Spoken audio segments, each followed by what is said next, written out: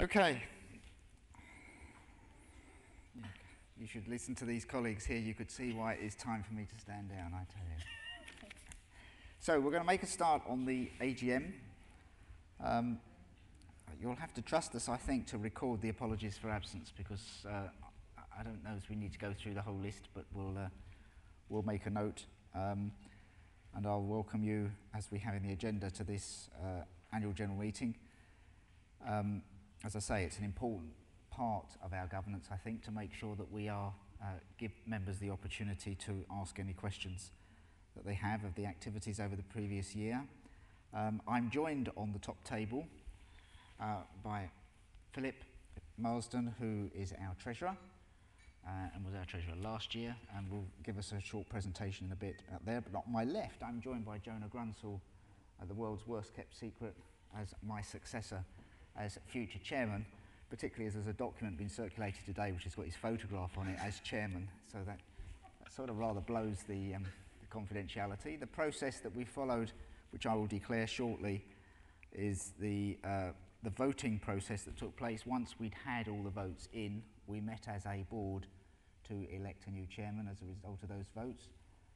Jonah was elected, which we'll report the numbers in a minute, and the board was delighted to offer Jonah the position. I should reassure, this is not me distancing myself of it, but I took no part in that process, which is the correct, appropriate way to behave, but for what it's worth, I think it's a really good idea, and I think you'll be a great chairman, and we look forward to seeing what you can achieve over the next 6 years. So, welcome. So, can we take the minutes of the last meeting as read? In fact, I don't know if Claire's here, but she made me read them all over again last week just to make sure they were okay. No, she's not in the room, but oh, she's up there, yeah. In fact, just to be awkward, I even asked for a change. So is everybody happy with the minutes from the last meeting? If they are, then the main item on the agenda really, other than Philip's presentation, is the Chief Exec's report. So over to you, Sonia.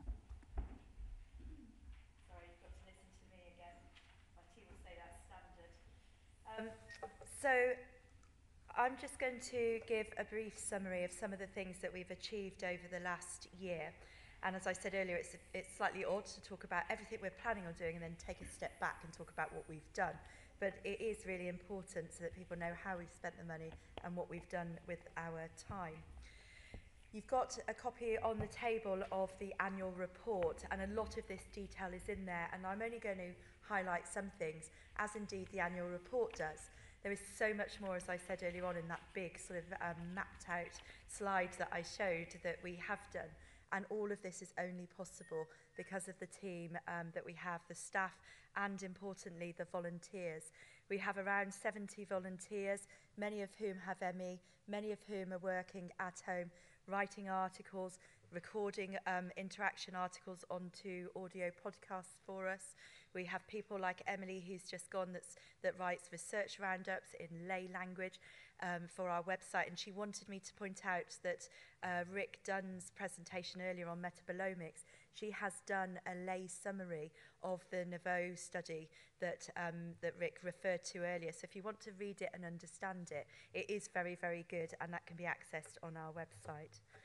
What you've got on the screen at the moment is an infographic that just shows some of the things that we've achieved. And what I'd like to say, without criticising any of that, and you heard some of those figures earlier on, and it's all fantastic, is that what I want to see next year is direct impact for people with ME. What difference did we actually meet to every single one of the people that we worked with? And I think we've got a bit of work to do to be able to get to the point to be able to present that. So in our last strategy, we had 3 areas of work: our inform and influence work, our empower and support work, and our research work. So I'm going to start by saying a bit around what were the things that we achieved around inform and influence. And you've got that lovely picture there of a team from Vale Williams, or some of the team from Vale Williams. They're a corporate partner of ours that have worked with us for a number of years, given us money and support us in a number of different ways. And they sent a team down to help with the beer festival. And we've got lots of lovely pictures like that, but that one made me smile. So the first thing I'm going to say is that we did a lot of work to increase the profile of ME to the public. So we work very hard to get press and media coverage, which can be incredibly difficult, particularly when ME isn't as recognised as some other illnesses. But during the year, we had 5 TV appearances, and they included things like the BBC Two Victoria Derbyshire and Matthew Wright's show on Channel 5. We had 27 radio broadcasts. We had Martine McCutcheon, the actress who was on EastEnders and did various other things, was on All Star Mr. and Mrs. and won £5,000 for us. All of those things really helped to raise the profile of ME in a very public arena. We advised on the script for the BBC Doctors programme because they had somebody with ME, and on the back of that we have just this week been asked to advise on another script.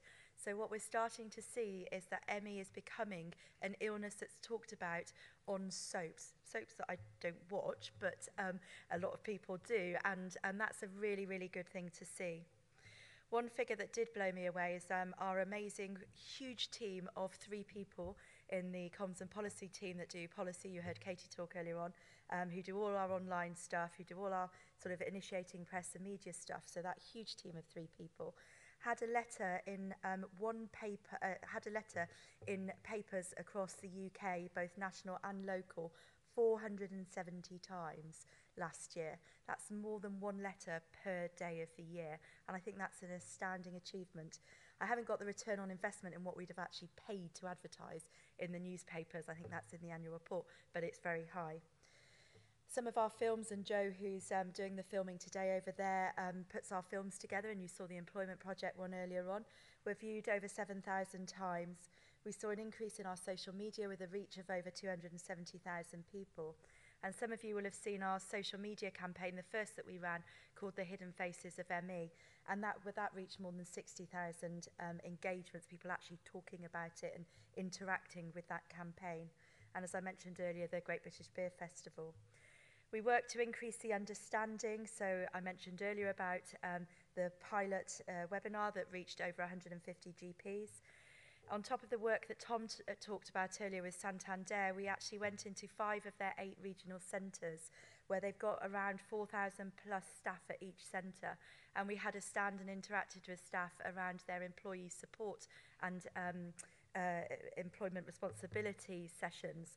And we had a number of people that contacted us after that to receive information and support themselves.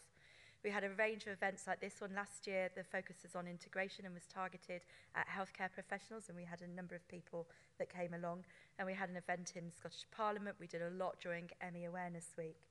We had a couple of lectures at the prestigious Gresham College in London, and we also met with literally hundreds of primary care practitioners at an exhibition that we were involved in. You've heard about the work that we've got planned with decision makers, but last year we did a lot on the Devolved Nation manifestos that Claire and Christala talked about earlier on. We gave evidence to a number of parliamentary inquiries. We worked with a number of support groups to support the work that they were doing and input into some of the consultations they were engaged with. We consulted when government want to consult on various ideas and policies they've got coming up. We input there, and we often go out and say to people with ME, tell us about your experiences, and then we feed that back to amplify the voice in the way that Katie was talking about earlier. And of course, we had our Close to Collapse report that you heard about last year when Catherine Hale came and presented with me. So in terms of our Empower and Support strand of work, our direct support includes one-to-one support, face-to-face support, over the phone in the way that we talked about earlier, but also through our online ME Centre, which is a real hub, if you haven't seen it, of information. We try to fill the gap with targeted information, but we also do provide support through our peer support forum, which can be accessed through there as well. Last year we had, I have to read this figure, 557,600 visitors to the website, which is astonishing for a small charity like ours. On average, every month there was 2,800 downloads of our publications, which just shows how much people were interacting and needing that information. Over 18,000 searches were made during the year on our services directory, looking for local support groups or other services. And our peer support forum that I mentioned earlier on, over 85% of our users on that forum said that they felt less isolated. And quite frankly, if that's one thing that we've achieved, and it's only one part of what we've achieved, but that's a really important thing, I think, knowing how isolated people can feel, and I'm sure some of you in the audience that will resonate with. We developed a number of resources, including one for people who are newly diagnosed and their GPs, and we developed a self-advocacy resource to help people advocate for access to services, etc. And that came on the back of People for ME asking for that resource. We worked with people with ME and we launched that at our conference last year. And of course we have interaction, and if you've never seen it, there are some copies outside, which is our print magazine, 56 pages, goes out 3 times a year. And I tell you, if I had £1 for every time someone said it is a lifeline, we'd actually be making quite a lot of money for our work. We, in terms of the one-to-one support, we had over 3,100 people that used our telephone and email support service. And I did work it out on the calculator last night, and if I remember this correctly, I think it was something like 12 inquiries that we dealt with on a daily basis for each working day. That's a lot when you think about we've got 2 part-time members of staff and then a staff team that do help and support and answer the phone at times. We also had 170 people that went through the employment project, and we had the Living and Learning project in Scotland that you heard about earlier on. In terms of collaboration, we reached out to Avon and Bristol law firm and ran a pilot with them to support people providing legal advice for people appealing their ESA benefit. And so where they'd been turned down, they were provided the legal advice, and we certainly had instances where on appeal people won. We developed a relationship with a company called Really Useful Stuff. We have their shop on our website, not because we just would like to sell things, but actually they have sourced a number of independent living aids, and there are some fantastic things on there. So if you haven't seen it, I would have a look to help people with day-to-day living, help you putting on your socks, being able to turn on the kettle remotely so you don't have to go and stand and wait for it when you've got very little energy. And instead of taking the 10% commission that they offer us, we give that back to the customer to help reduce the cost of living with this illness. You've heard about our employment project earlier on, and also our peer mentoring project. So in terms of the research work that we did, this is a picture of Gina Rutherford, one of the brightest people I think I've ever met. I didn't understand what she was saying half the time, she was so bright, but she did an amazing piece of work looking at muscle dysfunction at Newcastle University with Julia Newton and Phil Manning, and couldn't get funding to stay in the ME field, and I think has gone to, I can't remember which one, I think it might be cancer, but so we helped fund her study, and Julia has talked for us previously about the output of that work. We funded in the last year £145,000 on 5 projects at 4 universities, and you can read more about those projects on page 14, and there's also more information on our website. And as I said earlier, research is just a small part of what we do, and that doesn't sound like a lot of money, but for us it is, and we now need to refine how we invest that money in biomedical research. In terms of collaboration, alongside the things that we've already talked about, we provide the secretariat for the Research Collaborative, and we continue to do that and work very proactively, and ran the conference at the end of September, which Rick came to, who talked earlier on, but we also had international speakers, and we have, I think we had 80-odd researchers from the UK and a few other countries that come along to that. And that is already starting to lead to new collaborations by bringing researchers together in a way that they weren't previously. You've heard about the MEGA, the ME, CFS, Epidemiology and Genomics Alliance, and that was really kick-started by something called the Grand Challenge, which the Research Collaborative initiated, and the result was a team of people now working together on a potentially a big data study, which potentially will get funding. And as I mentioned earlier, we have Emily, who does our work with the Research Roundup. So this is the bit where I normally talk about what next. And Claire said, you can't possibly put all those pictures up there. They're totally random and don't really mean anything. But I quite like them because actually it stands for a number of the things that I thought we would be talking about today. we've got to take the time and seize the moment now and actually create that step change that's needed. And that's, as I said earlier, was really behind our 5-year strategy. And you'll be really pleased to know I'm not going to repeat our whole 5-year strategy because you heard it earlier. So we know that there are lots of pieces of the jigsaw that we've still got yet to find. And I'm sure if we put up a picture of a jigsaw and said how much is missing, there would still be a huge number of gaps. Now is the time to start filling those gaps and to do it properly.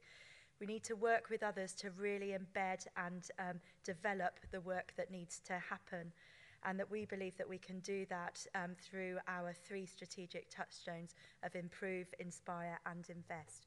Thank you very much, and happy to take a few questions.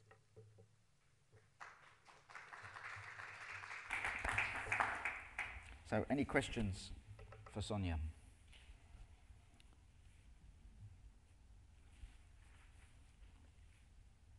Stunned silence. I think that's fine. I would, if there aren't any questions, what I would like to say is we did have some questions online earlier on the live stream from people saying, why aren't you taking questions from the live stream? I'd just like to say to those people that are listening, I'm really sorry that we're not able to do it.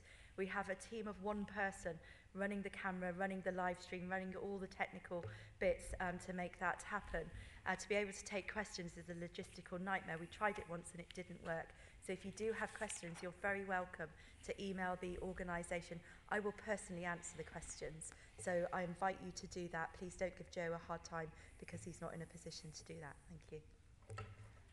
Okay, let's move on then and just, well, this will be a you again, Sonia, really, but just to quickly record the votes received for the 3 new trustees.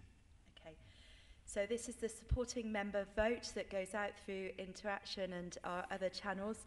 And as Alan said earlier on, the trustees listen. You know, we make appointments based on these votes.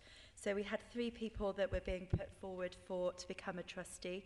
Jonah Gruntsaw had 77 people who said yes, 8 people who said no, and 30 people who said no preference. Sue Hardy, who unfortunately can't be here today because she's not very well, 90 people said yes, 10 people said no, and 16 said no preference.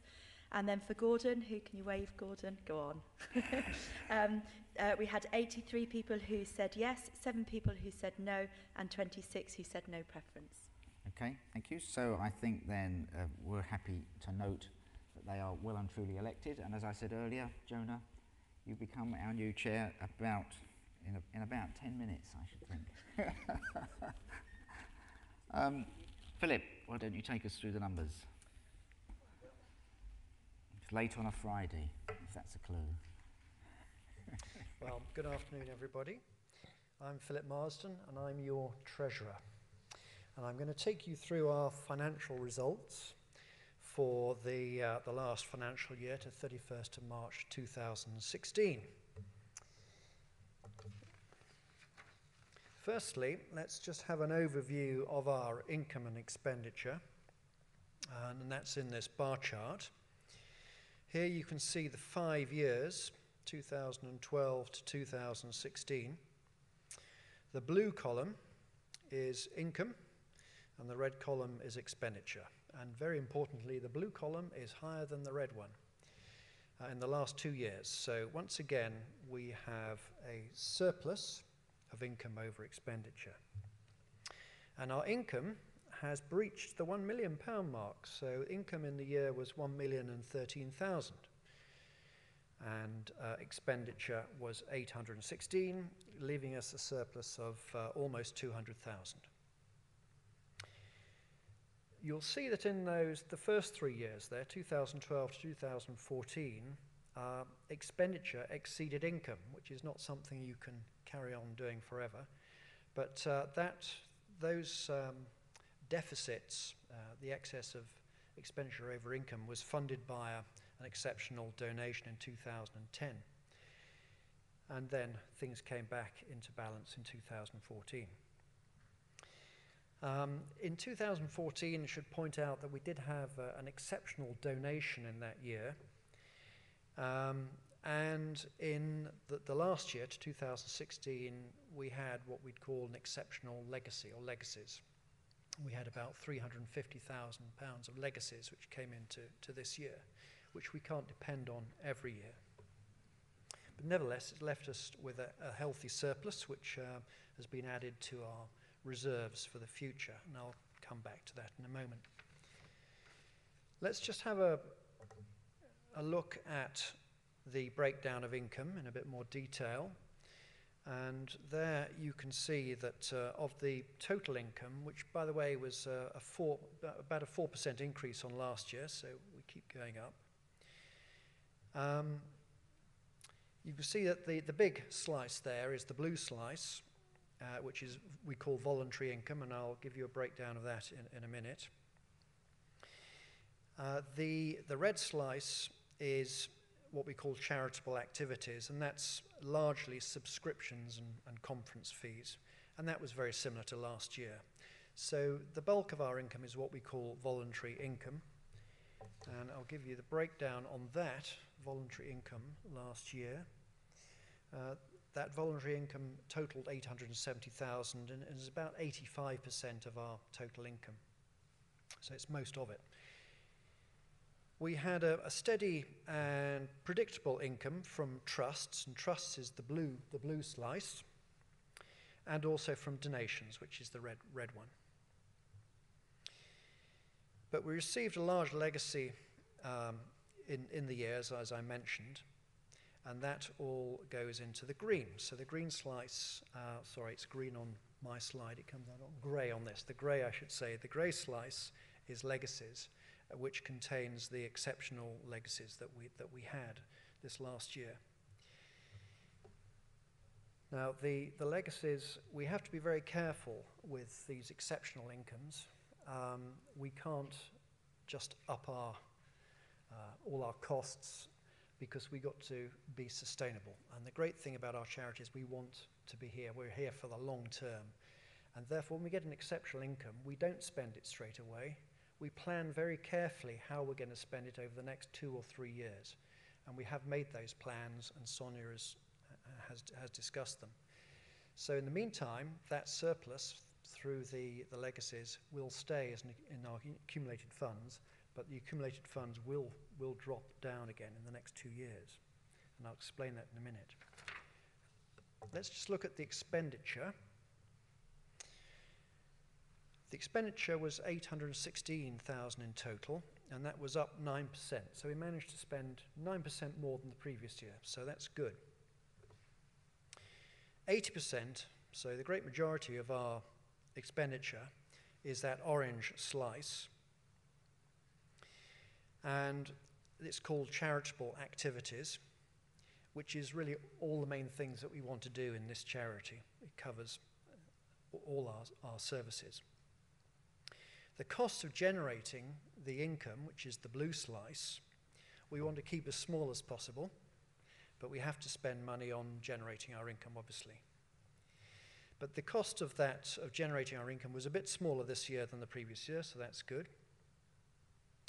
And indeed, we raised £5.40 for every pound of cost we spent in generating that income. We raised £5.40 in income, which is considerably more than last year, which was £3.22. I don't think we'll keep that going, because we did have these exceptional legacies.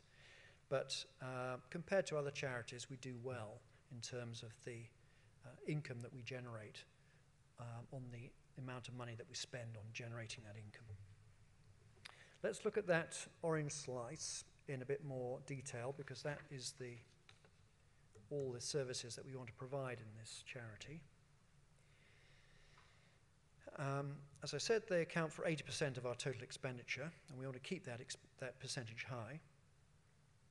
We spent 14% more on charitable activities this year than we did last year, so that's good.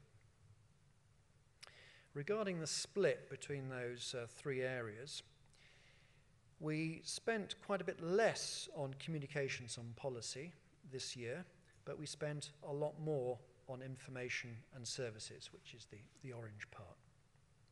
And research, which is the grey slice, was about the same as last year. We spent 4% more on research this year than last year. In terms of what is in those 3 slices, particularly in in the orange slice, the information services, the biggest one, it is laid out in the annual report, so I'd refer you to the pages in there. They're pages 9 to 13, show what the money was actually spent on, and indeed Sonia was talking about that earlier. And finally, a look at our accumulated fund balances.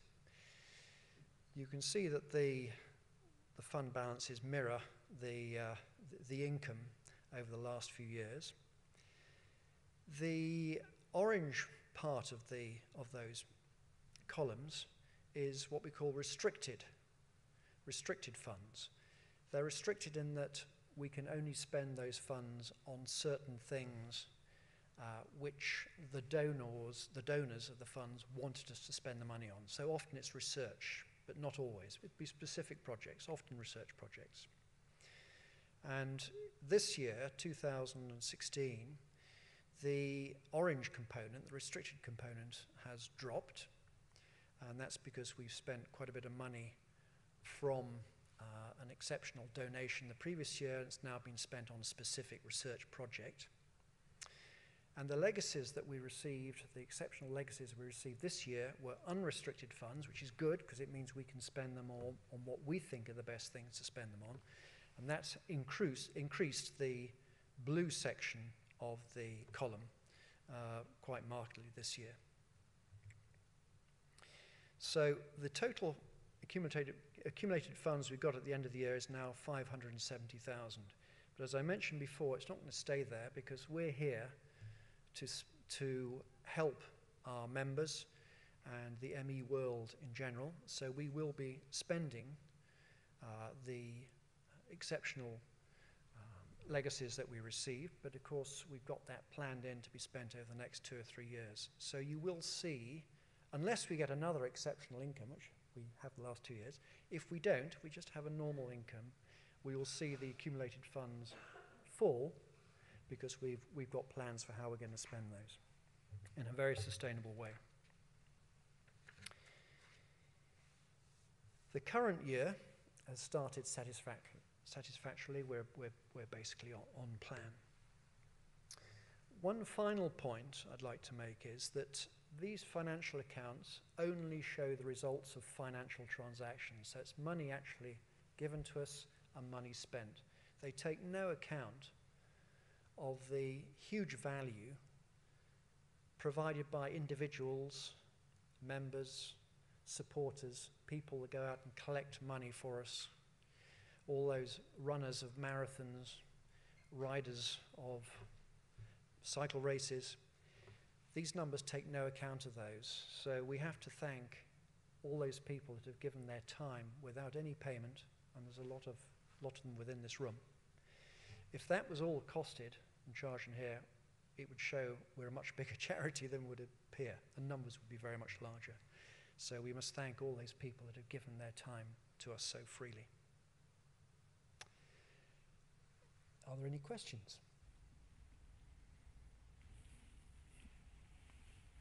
It's very clear, Philip. All very clear. Yeah, yep.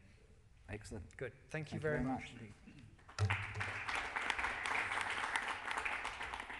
The only remaining item on the agenda is to ask for your approval to reappoint BDO as auditor of the charity and authorise the board, I like that, to fix the remuneration. I mean, to agree the remuneration, I assume is what we mean, for said auditors. Is everybody content for that to be the case? Excellent. So is there any other business, he says exhaustedly, on a Friday afternoon, with my fingers crossed? If that is not the case, then I declare the meeting closed. Thank you very much for your participation throughout the entire day. Really appreciated. Thank you.